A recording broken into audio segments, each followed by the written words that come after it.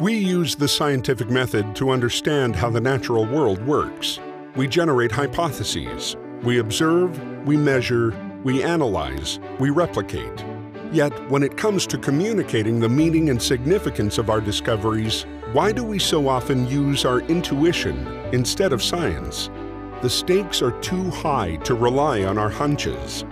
Just think of all the critical topics in science that suffer from ineffective communication. It doesn't have to be this way. Social, behavioral, and decision scientists have made great progress in understanding how communication fails and succeeds. We should be as scientific about communication as about the science we are communicating.